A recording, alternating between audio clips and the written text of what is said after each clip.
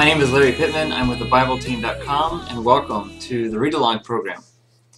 Today is October 19th, and for our reading schedule for October 19th, we have, there's a focus, Isaiah 66 and Jeremiah 1 through 2. So the whole purpose of this Read Along program is we're reading through the Old Testament this year, and every week I take a little time to read whatever the plan is for that day, and it's totally unrehearsed. I don't really think about what I'm going to say. I basically just read it and discuss it. Sometimes it's chapters that I'm very familiar with.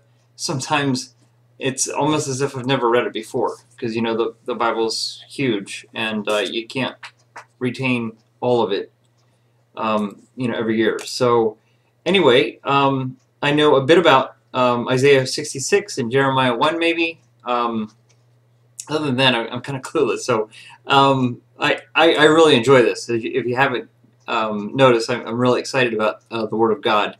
I love to read it, and I love to share it with others. So that's what this is all about. If just a little bit of my excitement can inspire someone to read the Word of God and make a more concerted effort to do that, that's what this is all about. And I'm not really a teacher, but God's given me some skills and abilities, I think, to share things that He's taught me about the Word of God. So I'm passing it on. Maybe you can consider that a teacher. I don't know. But anyway, we're going to end in Malachi at the end of the year, and I'm not sure what's going on next year, but I'm talking way too long. So we're going to get started. Isaiah 66, and before that, what's very crucial is we pray. So we must not only worship God in truth, but also in spirit. John 4:24. So we're going to do that right now. Dear Heavenly Father, we praise you, and we thank you for this time of worship. It's a form of worship, Lord, where we spend these minutes reading your word and marveling over what we're going to read today. And God, we just ask you to open our hearts. Lord, we know that without your Spirit, this book is pretty much meaningless to us. And there's so many mysterious things in this book anyway, Lord, that we really need your help to discern it. Lord, so we just ask for your presence right now, Lord, as I read and discuss what we're reading. We thank you, Lord, for a vast resource in your word that is perfect in every good way, that it might train us and teach us and rebuke us and all those good things, Lord. And we just praise you. And we give this time over to you, Lord. We worship you now. In Jesus' name we pray. Amen. Isaiah chapter 66. This is what the Lord says. Heaven is my throne, and the earth is my footstool. Could you build me a temple as good as that? Could you build me such a resting place? My hands have made both heaven and earth. They and everything in them are mine. I, the Lord, have spoken. I will bless those who have humble and contrite hearts, who tremble at my word. But those who choose their own ways, delighting in their detestable sins, will not have their offerings accepted. When such people sacrifice a bull, it is no more acceptable than a human sacrifice. When they sacrifice a lamb, it's as though they had sacrificed a dog. When they bring an offering of grain, they might as well offer the blood of a pig. When they burn frankincense, it's as if they had blessed an idol. I will send them great trouble, all the things they feared. For when I called, they did not answer. When I spoke, they did not listen. They deliberately sinned before my very eyes, and chose to do what they know I despise. Hear this message from the Lord, all you who tremble at his words. Your own people hate you and throw you out for being loyal to my name. Let the Lord be honored, they scoff. Be joyful in him, but they will be put to shame. What is all the commotion in the city? What is their terrible noise from the temple? It is the voice of the Lord taking vengeance against his enemies. Before the birth pains even begin, Jerusalem gives birth to a son. Who has ever seen anything as strange as this? Who has ever heard of such a thing? Has a nation ever been born in a single day? Has a country ever come forth in a mere moment? But by the time Jerusalem's birth pains begin, her children will be born. Would I ever bring this nation to the point of birth and then not deliver it? Asked the Lord. No, I would never keep this nation from being born, says the Lord, says your God. Rejoice with Jerusalem. Be glad with her, all you who love her, and all you who mourn for her. Drink deeply of her glory, even as an infant drinks at its mother's comforting breasts. This is what the Lord says. I will give Jerusalem a river of peace and prosperity. The wealth of the nations will flow to her. Her children will be nursed at her breasts, carried in her arms, and held on her lap. I will comfort you there in Jerusalem, as a mother comforts her child. When you see these things, your heart will rejoice. You will flourish like the grass.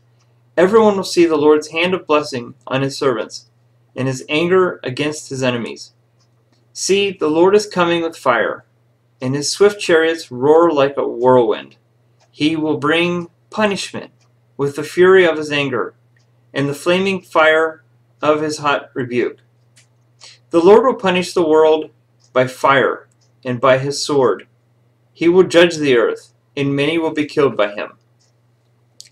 Those who consecrate and purify themselves in a sacred garden with its idol in the center, feasting on pork and rats and other detestable meats, will come to a terrible end, says the Lord.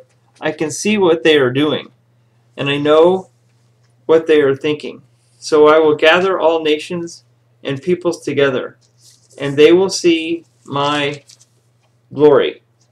I will perform a sign among them, and I will send those who survive to be messengers to the nations, to Tarshish, to the Libyans and Lydians, who are famous as archers, to Tubal and Greece, and to all the lands beyond the sea that have not heard of my fame or seen my glory.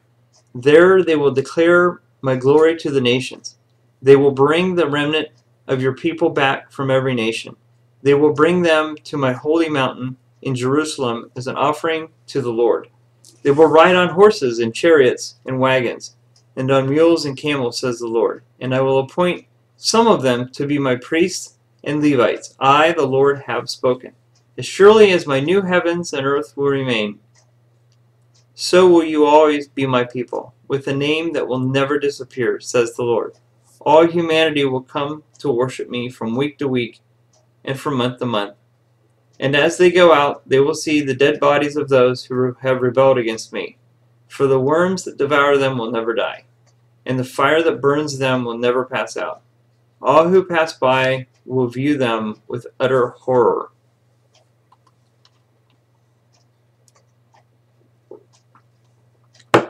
Jeremiah, chapter 1. These are the words of Jeremiah, son of Hilkiah, one of the priests from the town of Anathoth in the land of Benjamin. The Lord first gave messages to Jeremiah during the 13th year of the reign of Josiah, son of Ammon, king of Judah. The Lord's messages continued throughout the reign of King Jehoiakim, Josiah's son, until the 11th year of the reign of King Zedekiah, another of Josiah's sons. In August of that 11th year, the people of Jerusalem were taken away as captives. The Lord gave me this message. I knew you before I formed you in your mother's womb. Before you were born, I set you apart. and appointed you as my prophet to the nations. O sovereign Lord, I said, I can't speak for you. I'm too young. The Lord replied, Don't say, I'm too young, for you must go wherever I send you and say whatever I tell you. And don't be afraid of the people, for I will be with you and will protect you. I, the Lord, have spoken. Then the Lord reached out and touched my mouth and said, Look, I have put my words in your mouth. Today I appoint you to stand up against nations and kingdoms. Some you must uproot and tear down, destroy and overthrow. Others you must build up and plant. Then the Lord said to me, Look, Jeremiah, what do you see? And I replied, I see a branch from an almond tree. And the Lord said, That's right, and it means that I am watching, and I will certainly carry out all my plans. Then the Lord spoke to me again and asked, Why do you see me now? What do you see now? And I replied, I see a pot of boiling water spilling from the north. Yes, the Lord said, for terror from the north will boil out on the people of this land. Listen, I am calling the armies of the kingdoms of the north to come to Jerusalem. I, the Lord, have spoken. They will set their thrones at the gates of the city. They will attack its walls and all the other towns of Judah. I will pronounce judgment on my people for all their evil, for deserting me and burning incense to other gods. Yes, they worship idols made up with their own hands. Get up and prepare for action. Go out and tell them everything I have told you to say. Do not be afraid of them, or I will make you look foolish in front of them. For see, today I have made you strong, like a fortified city that cannot be captured, like an iron pillar or a bronze wall. You will stand against the whole land, the kings, officials, priests, and people of Judah. They will fight you, but they will fail. For I am with you, and I will take care of you. I, the Lord, have spoken. Jeremiah chapter 2. The Lord gave me another message. He said, Go and shout this message to Jerusalem. This is what the Lord says. I remember how eager you were to please me, as a young bride long ago, how you loved me and followed me, even through the barren wilderness. In those days Israel was holy to the Lord, the first of his children. All who harmed his people were declared guilty, and disaster fell on them. I, the Lord, have spoken. Listen to the word of the Lord, people of Jacob, all you families of Israel. This is what the Lord says. What did your ancestors find wrong with me that led them to stray so far from me? They worshipped worthless idols, only to become worthless themselves. They did not ask, Where is the Lord, who brought us safely out of Egypt, and led us through the barren wilderness, a land of deserts and pits, a land of drought and death, where no one lives or even travels. And when I brought you into a fruitful land to enjoy its bounty and goodness, you defiled my land and corrupted the possession I had promised you. The priests do not ask, Where is the Lord? Those who taught my word ignored me. The rulers turned against me, and the prophets spoke in the name of Baal, wasting their time on worthless idols. Therefore I will bring my case against you, says the Lord. I will even bring charges against your children's children in the years to come. Go west and look in the land of Cyprus. Go east and search through the land of Kedar. Has anyone ever heard of anything as strange as this? Has any nation ever traded its goods for new ones? Even though they are not gods at all, yet my people have exchanged the glorious God for worthless idols.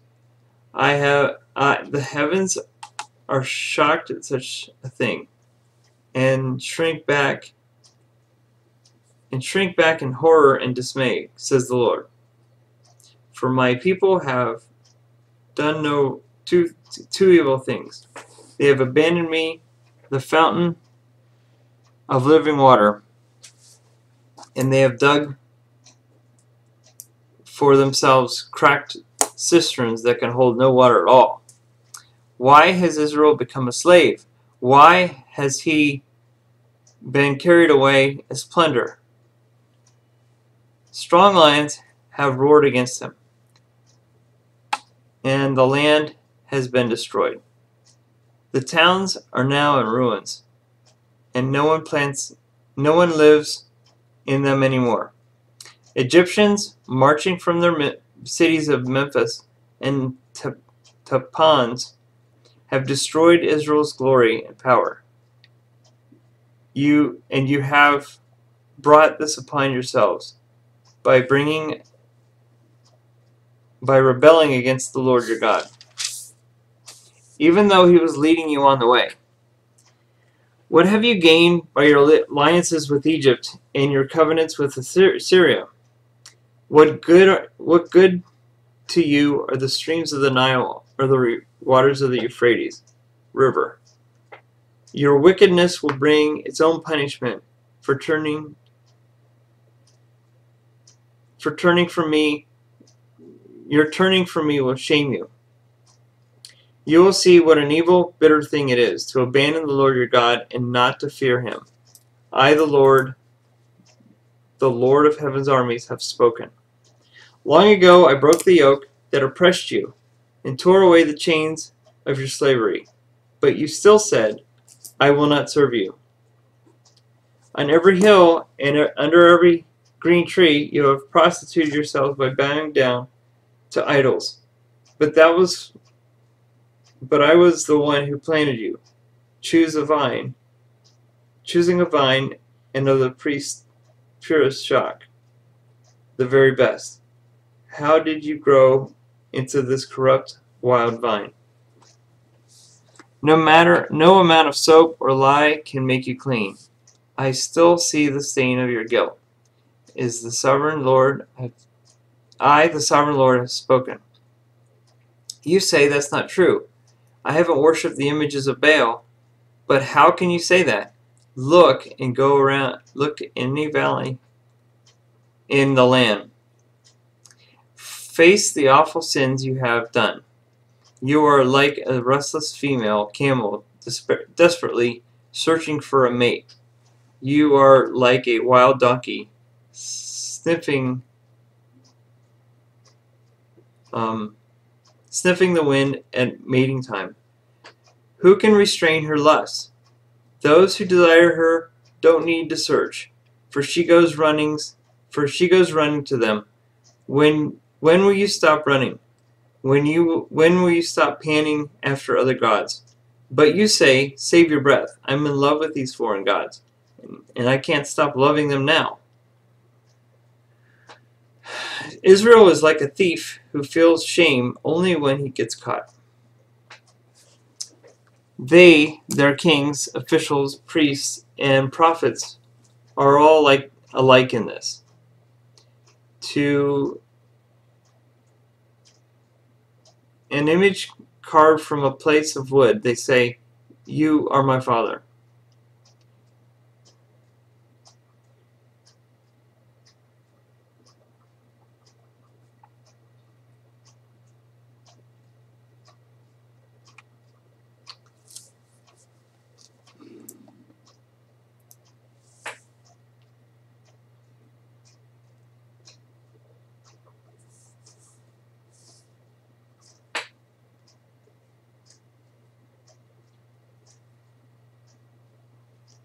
Their kings, I'm picking up in 26. I'm having some technical difficulties with myself.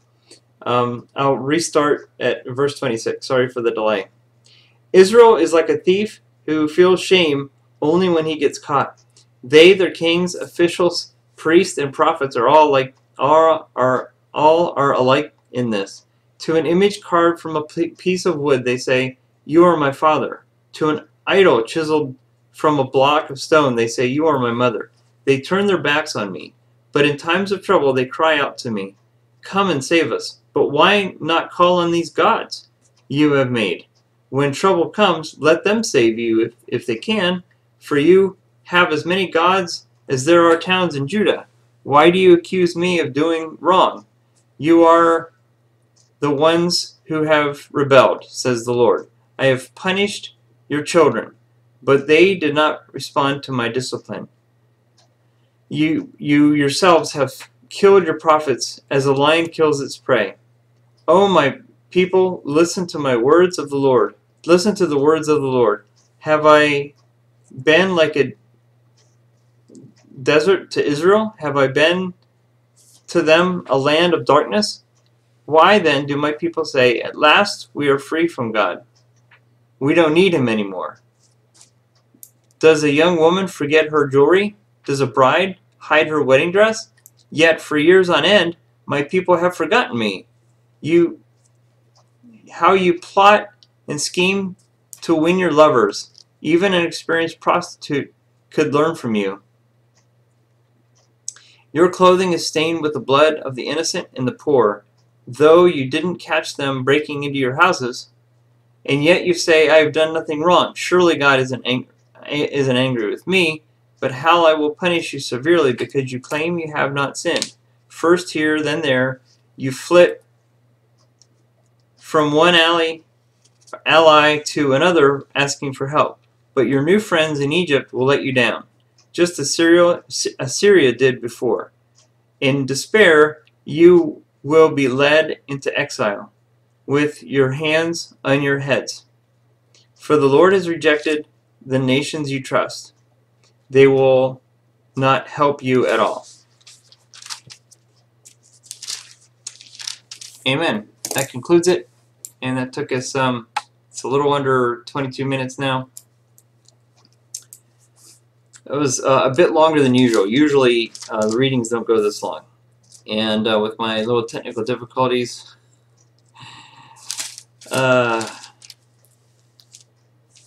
thank you for your patience. Okay, so let's go back to Isaiah 66.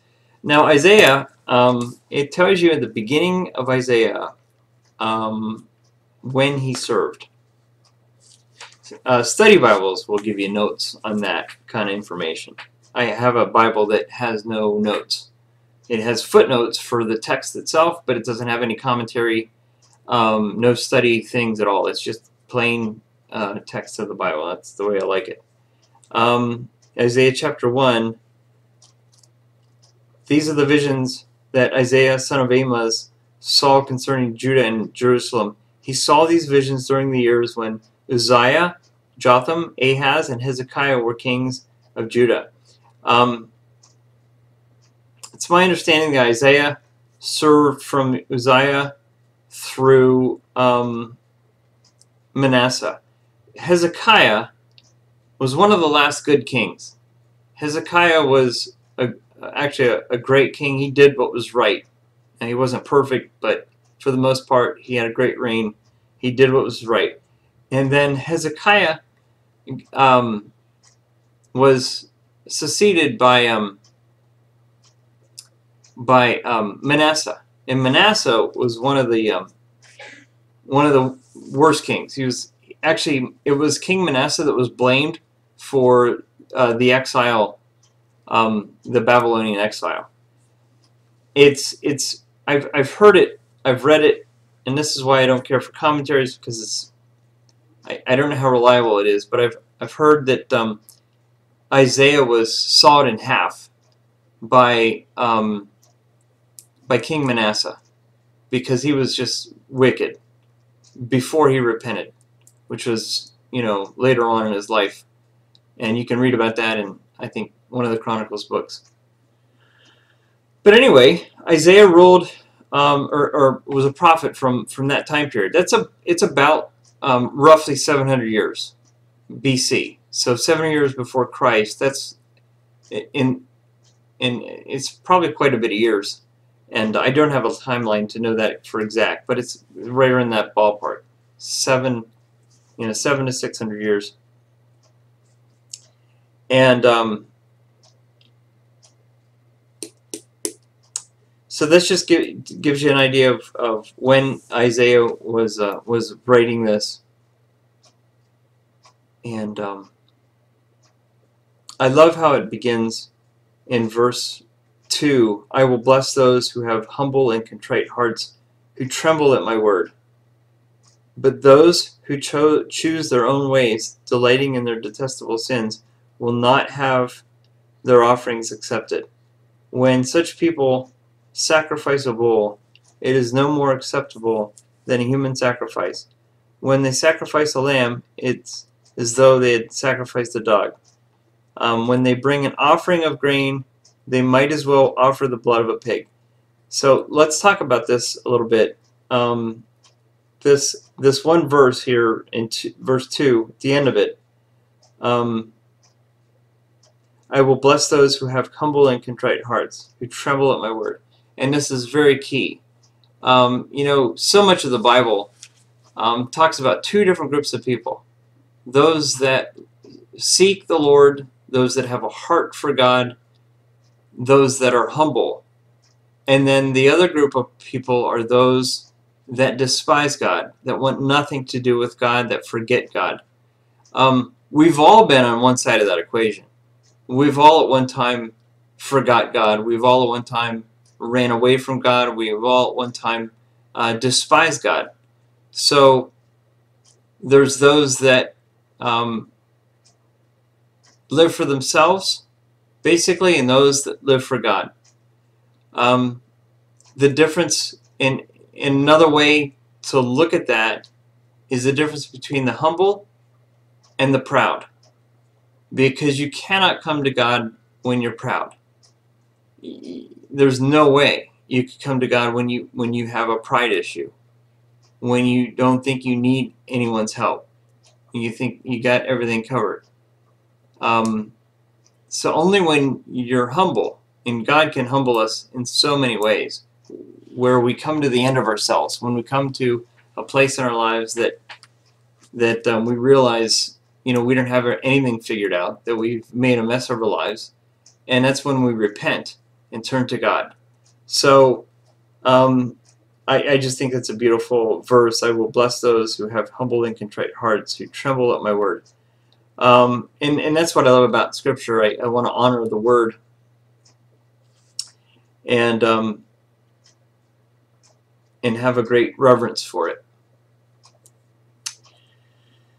So, and then it talks about those that are not contrite, those that are proud. And what I love about reading verse 3 here pretty much is about offerings. God wants obedience far more than he wants offerings. God wants love far more than he wants works. So what he's saying is, for those that aren't contrite, for those that aren't sorry, they're not repentant, anything you sacrifice is meaningless. You know how many people, those that don't know God, there's a lot of people, especially the rich. I know there can be rich people that love God, but let's talk about the rich that don't love God. So many times, if you talk to someone that's wealthy, they tend to brag about all that they've done, and not only that, all that they've given. They brag about all they've done in the community. Hey, we built this library, and it's even got their name on it. And they've given to the poor. They've created a homeless shelter. You know what? In God's eyes, it's meaningless. If it's not done unto the Lord, if it's not done as for a heart for God, out of obedience to Him, it doesn't mean a darn thing. And there's a lesson to be learned in I think it's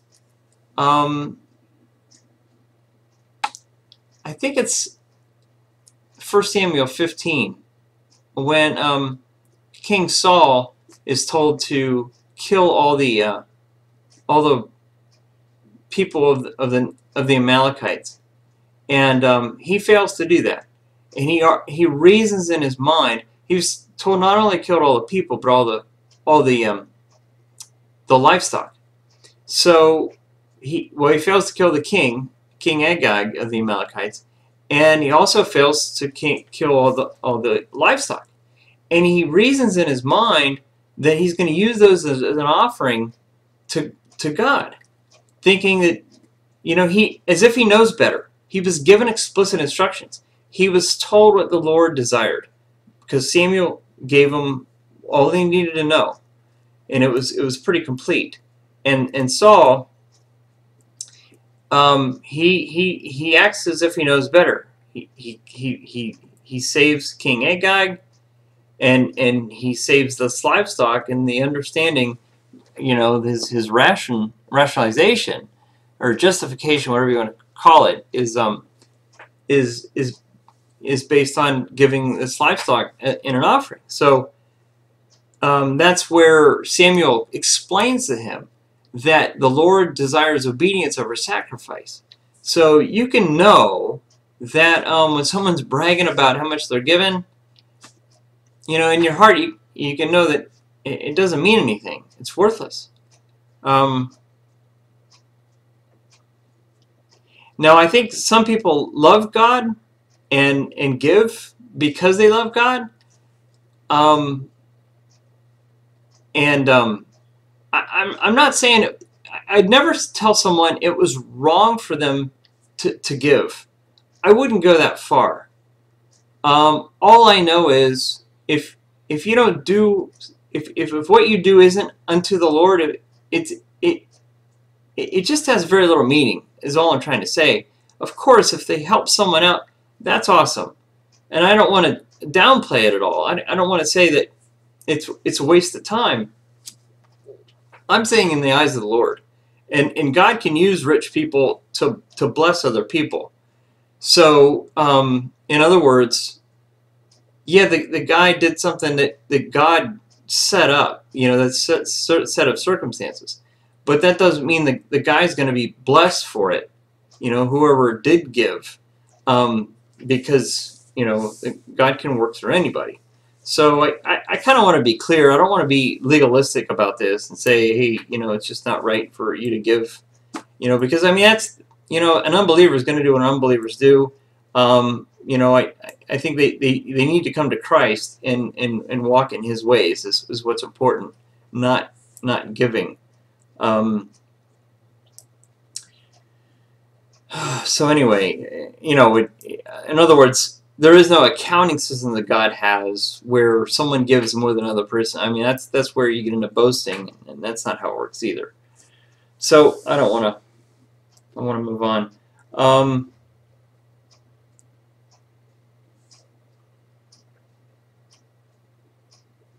Verse 4, I will send them great trouble, all the things they feared. For when I called, they did not answer. When I spoke, they did not listen. They deliberately sinned before my very eyes and chose to do what they know I despise. And what I like about this is it clearly explains what God is ticked off about the most. He treats us like His children.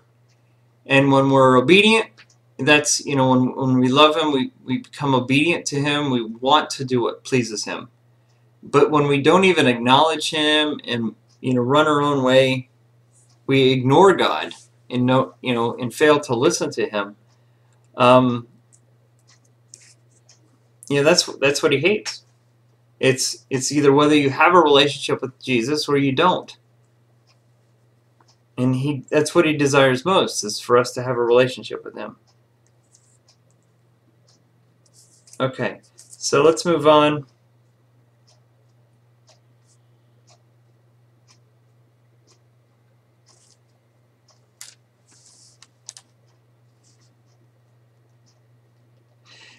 He gets into the future here. There's a prophecy here. And it starts in verse 5. Hear this message from the Lord, all you who tremble at His words. Your own people hate you and throw you out for being loyal to my name. Let the Lord be honored. They scoff. Be joyful in Him, but they will be put to shame. In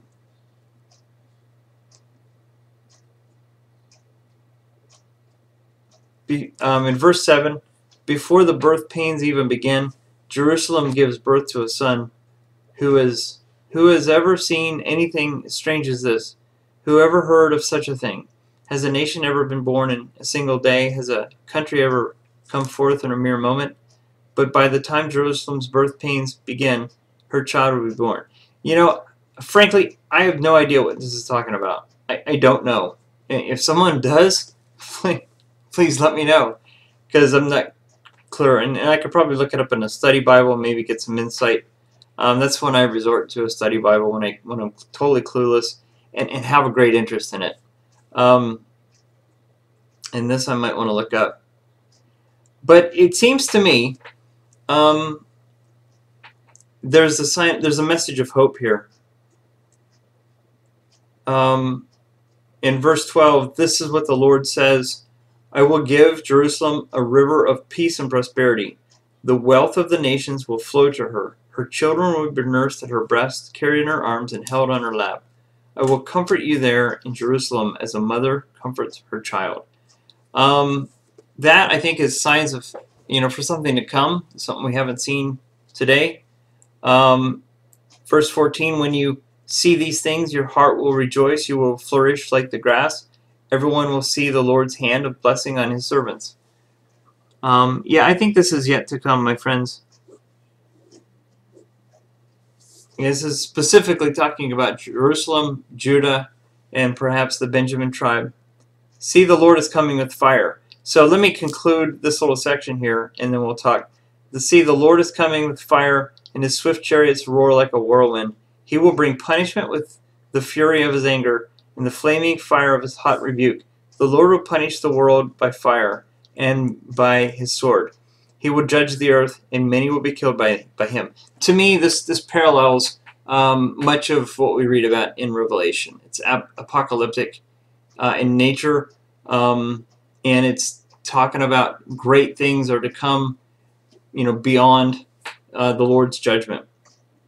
Because the Lord's coming, and he's going to execute judgment. And it says everyone will see the Lord's hand of blessing on his servants. So that is down the line, because, it's clearly something that hasn't happened yet.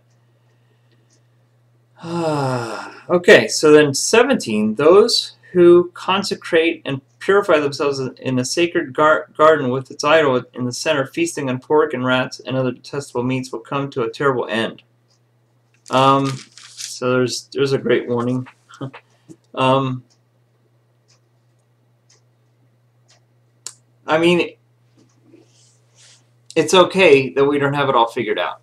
We don't have to, because there's just so much in this book and in the Old Testament in general that are far beyond my wisdom and knowledge, and that's okay, because every time I read it, I get a little bit more, and it gets more familiar, and I get more enjoyment each time I read. When I first read Isaiah, I was almost totally clueless. There was just a few things I picked up on that I could really relate to, and it made sense to me. But other than that, it was just kind of murky, the book of Isaiah. A little gem here and there would appear, but other than that, a lot of it didn't make sense. So all I'm trying to say is, I'm trying to make sense of it, and frankly, I'm not getting very far with this chapter. I've talked about it so far, but this latter part, I have a hard time with. To me, it's more prophecy of what's going to happen. I mean, that's in my nutshell. They will ride on chariots in verse 20.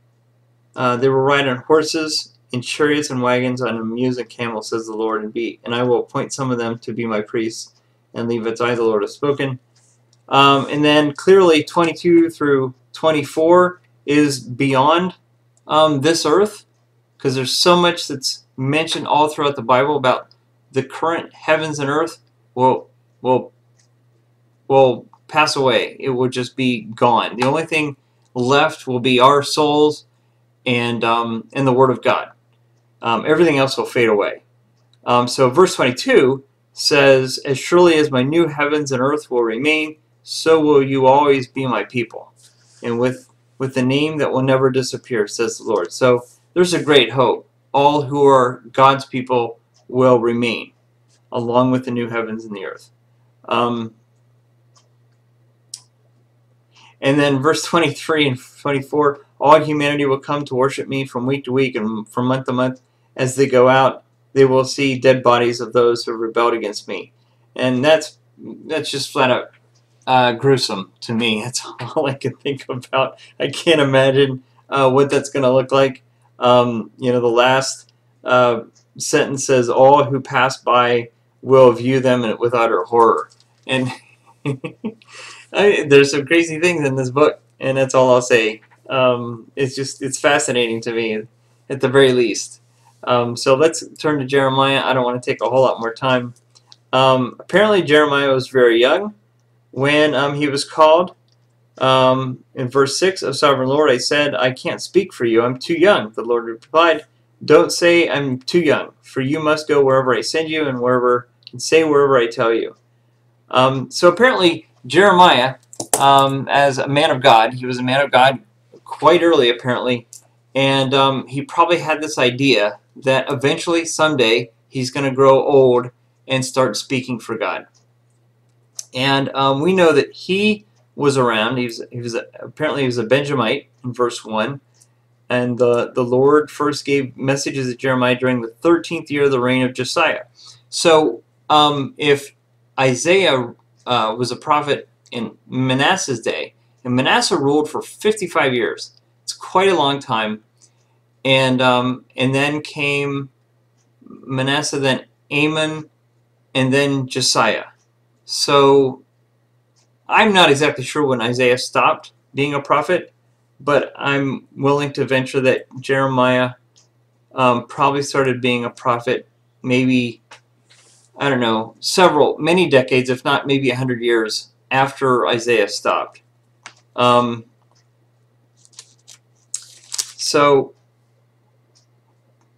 Back to Jeremiah.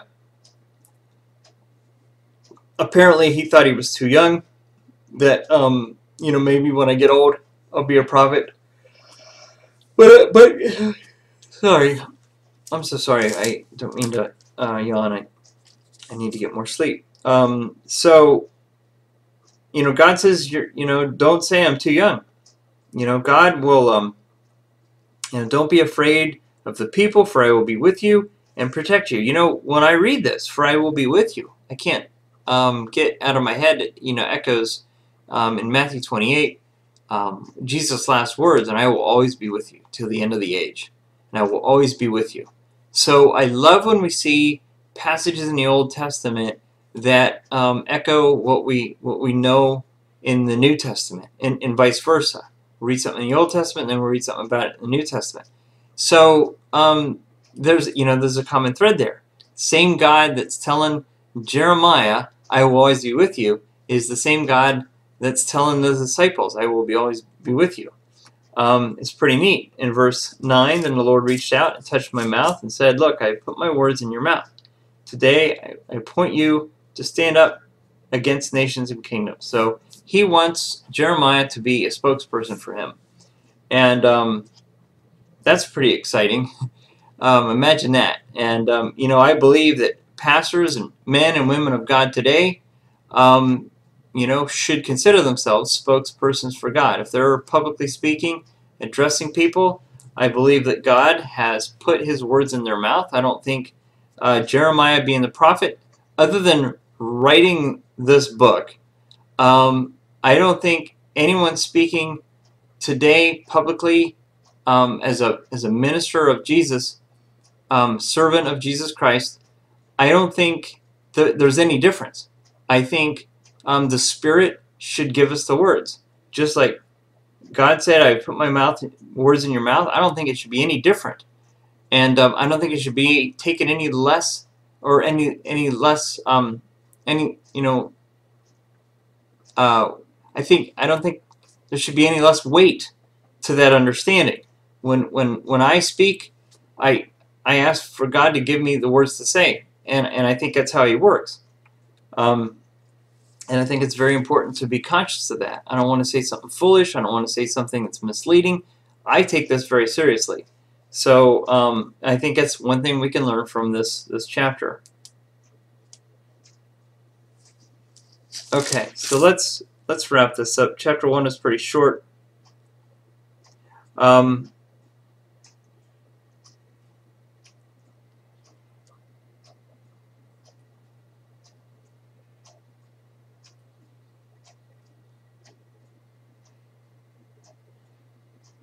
this is a prophecy for the coming exile, for the Babylonians coming. Verse 14, yes, the Lord said, for terror from the north will boil out on the people of this land. Listen, I am calling the armies of the kingdoms of the north to come to Jerusalem. I, the Lord, have spoken. They will set their thrones at the gates of the city. They will attack its walls and all their towns of Judah. I will pronounce judgment on my people for all their evil. Verse 17, get up and prepare for action. Go out and tell them everything I tell you to say. Do not be afraid of them, or I will make you look foolish in front of them. So what happens here, and through much of Jeremiah, and I love this book, by the way. I actually like Jeremiah, I think, better than Isaiah. There's a lot of good stuff in Isaiah, but to me, I think Jeremiah gives you a little better understanding of who the person is, and he's a little more transparent because the stuff you read in Jeremiah helps us. I have a greater connection with Jeremiah than I do with Isaiah. And so God's asking Jeremiah to do something that is, I don't know if I'd want the Lord to ask me to do what he's asked Jeremiah. He's actually pitting Jeremiah against everybody. Jeremiah does not have a popular message. He's telling the people of Jerusalem and all of Judah that they're going to be ransacked, that they're going to be having a siege put against Jerusalem, and that they're going to be exiled. I mean, I recommend you read Jeremiah with me. Start today. Read these first 2 chapters maybe and get started, because this is a great book. There's a lot of prophecy in it that you just kind of read through and get on with it. But prophecy is just in a way hard to read because we don't really know how to relate to it. But other than that, there's a lot of good stuff in here where Jeremiah had to put up with a lot of crap from the rulers of his day, and he wasn't treated with respect. But he was a man on a mission. And so constantly through the book, we read about God telling him, don't be afraid. God telling Jeremiah, I will make you strong. I will give you strength.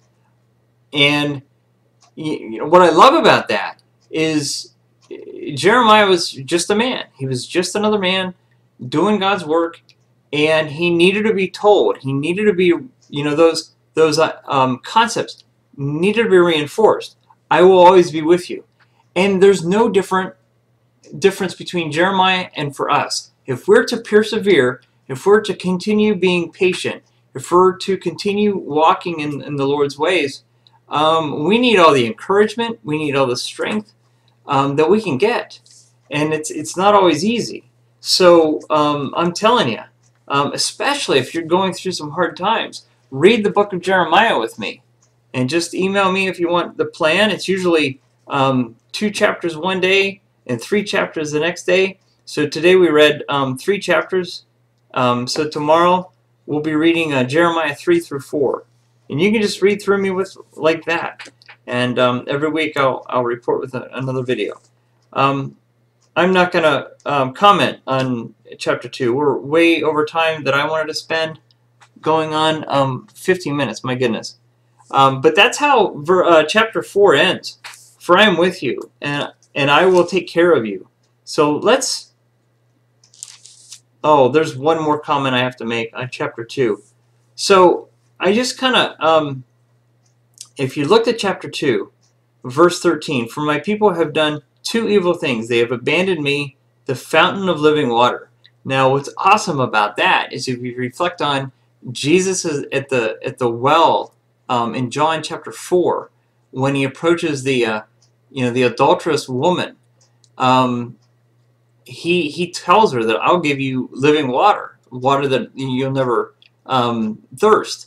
And so here's they've abandoned me, the fountain of living water. Is that not awesome or what? Jesus is the Word, and this is This is him talking there. They have abandoned me, the fountain of living water. So I just think that's awesome. So I didn't want to leave this today without mentioning that. And there's a lot I can comment, but I don't have all day. I wish I could talk more. I want to leave you with this. At the end of chapter 1, verse 19, they will fight you, but they will fail.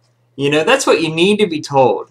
That's what we all need to hear that from God. They will fight you, but they will fail. And it's the enemy fighting us. It's not, our enemy is not flesh and blood, but it's, you know, the forces of darkness. And the devil, Satan, however you want to call it, his minions will fight us, but they will fail. That applies for us, friends. Those are words we can take into our heart and know that if we're a servant of Christ, He's given us this promise as well. For I am with you, and I will take care of you. I, the Lord, have spoken. So that's something we can read and understand that God wants us to know that for us. And I thank you for your patience of putting up with me, and for listening, especially for this length of time. Dear Father, we praise you. We thank you for your wonderful word. We thank you for this time, and we just ask you to bless us at this week and help us retain what we've read today, at least a little bit, that you will always be with us. If we understand that, that's enough, Lord. So I praise you, and I thank you so much, dear Jesus. In Christ's name I pray. Amen. Thank you, friends. Have a great day. Bye-bye.